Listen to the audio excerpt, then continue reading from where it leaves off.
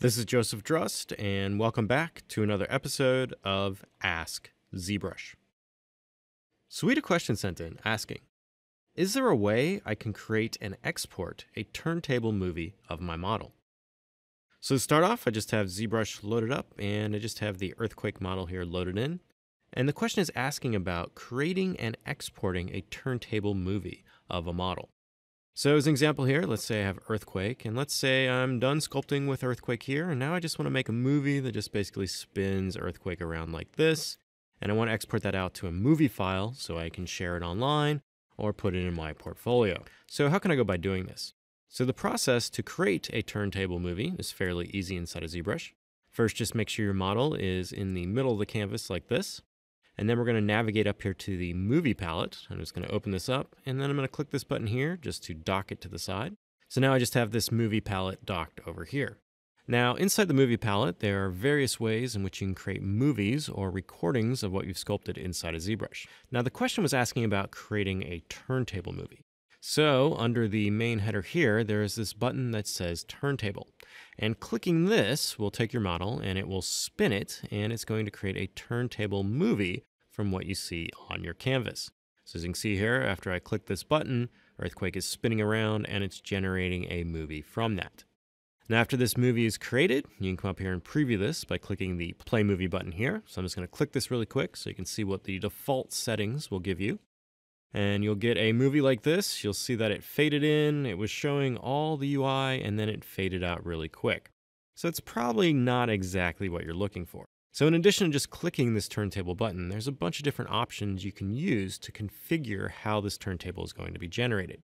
So every time you create a movie, it's going to store, and some of these options are going to gray out. So you can see these options here, such as dock, window, large, medium, small, are now disabled. So if these are disabled, you want to make sure you first delete the movie that's stored in memory. So that turntable I just created, I just need to delete that. So click the delete button here. It's going to ask me if I want to save the movie. At this time I do not, so I'm just going to click no. And you'll see after I delete the movie that was stored in memory, all these buttons have become enabled again. So these options here will control some of the settings that we have when we created that turntable movie. So these first two here, you have dock and window. So the window option is going to record the entire ZBrush interface. So you can see by default this was turned on, so when I created that turntable movie, I was getting not only Earthquake spinning in the middle, but the entire ZBrush UI. So if you don't want the UI in your turntable, you can just set this to dock over here. Now below this you have large, medium, and small. So by default, this was set to medium, so when I played that movie after I recorded that turntable, you saw it was at 50% of the size that I was seeing on screen.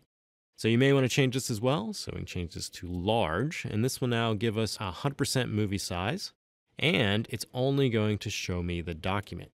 So it won't show me the ZBrush interface, it's just going to show Earthquake spinning on the canvas. So let's render a turntable now with these settings changed. So I'm going to come to the top here and click this. You'll see that same process happen again, where ZBrush is just going to spin Earthquake and record the movie.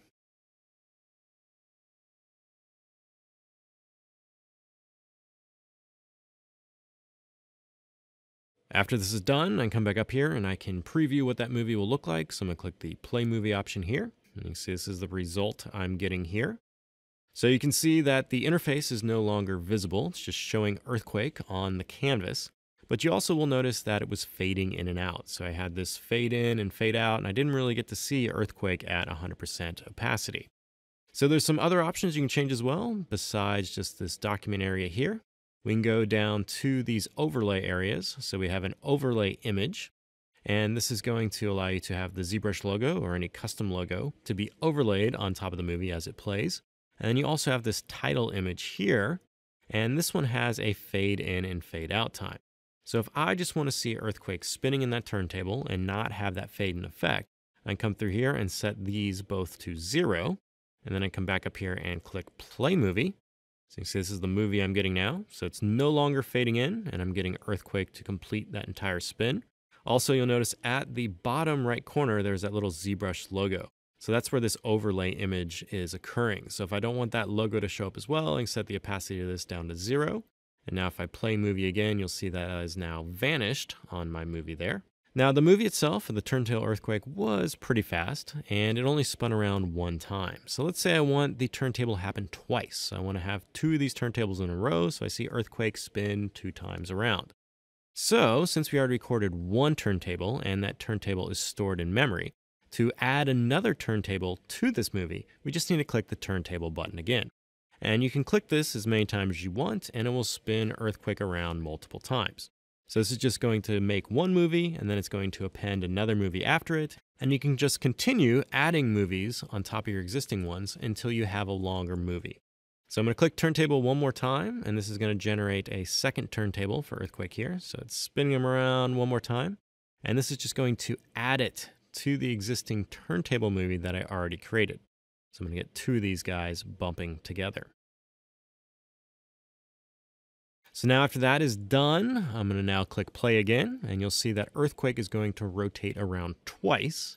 So clicking play here, you can see him go around once, and now he's going to go around again. So you can just keep pressing turntable, and this will allow you to spin earthquake as many times as needed. Now after you're happy with your movie, and you've previewed it using this play movie option here, you can now export this out. So we can come to the export option here, and this will allow you to export the movie as an MPG file. Now, in addition to this, there's also this highest export quality button here. So if you just export normally through this button here, it will apply some default compression. If you want a full high-res, high-quality video, you just enable this H option here. And now when you click export, it's going to export out as that MPG file at the highest quality possible. So that is the basic process to take a model inside of ZBrush and generate a turntable and then export it out. So you just need to navigate to the movie palette at the top here. After you're in this movie palette, just position your model on screen. Then come over here and change your options here. If you want to just record the document, if you want to record the window, and what size you want the recording to happen at.